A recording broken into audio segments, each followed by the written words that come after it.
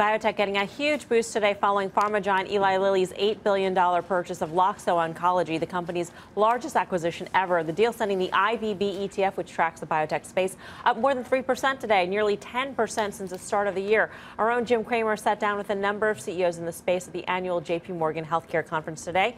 Here's what the Amgen CEO had to say about growth at its company. We have 4 areas of big growth right now. We have cancer. Our cancer portfolio is growing. Cardiovascular portfolio is growing. Bone health and migraine. Right. And then in addition, we're launching biosimilar medicines, which we expect to be an important source of growth for us as well. So we expect to be a company that continues to grow handsomely on the top line and earnings per share over the long term.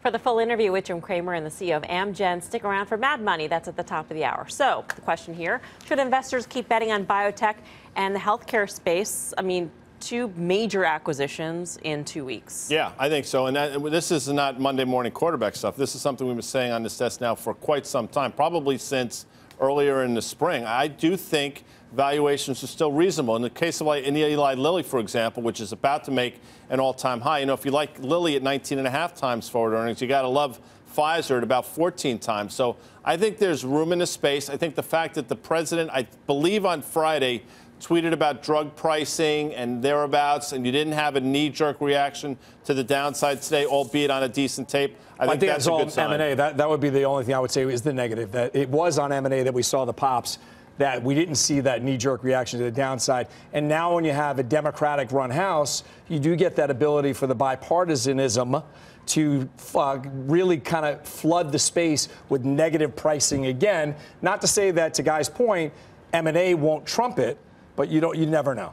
Well, so healthcare, first of all, has been kind of disappointing. If you look at a couple of bellwethers over the last few weeks, UNH has certainly, I would argue, been the best name in terms of both the quality of their earnings, their growth, and obviously the share price over the last 2 years. And that stock's been under a lot of trouble.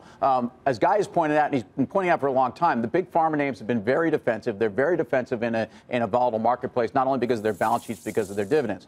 I would argue that IBB has outperformed not only because of the M&A environment, but because, in fact, a lot of these stocks have extraordinary balance sheets and have been lagging for so long looking for catalysts. I mean, how long have we been talking about Gilead? Now, the problem here is that look at where Celgene traded down to, and look even where you're getting taken out. You've lost a lot of money in that stock if you've been in that stock for a couple years, even on the takeout. The guys that actually win are really Bristol Myers, although even their shareholders no, they didn't don't win. care. Right. I know, I'm wondering, do you want to be in the XBI for the if you want to play the targets? So more leverage to the smaller biotech. More leverage, right? Because if you look at what happened, I mean, Bristol on the announcement of that deal, you know, that was not so much, right?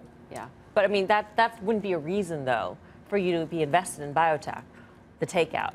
If you believe they're not expensive as they are, right? Which is what you believe. Plus, you want the kicker of the then M&A. You want the kicker, right?